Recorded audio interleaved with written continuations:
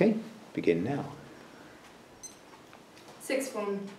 Hope, hard work, necessary, dreadful are all words you may have heard people use to describe sixth form. I'm going to stress the word hope so that you don't lose too much faith.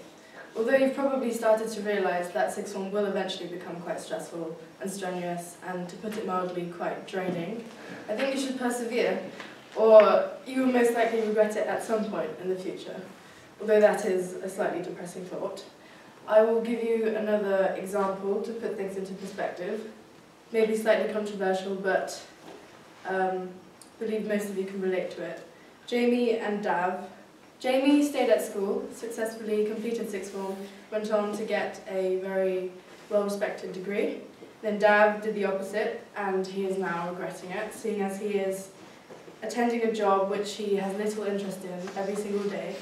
And if you went to his apartment, you could see the reflection of how he has lost most of his hope, because he refuses to tidy or clean it, and he has no one to share the apartment with. But of course, this isn't all because he didn't go to sixth form.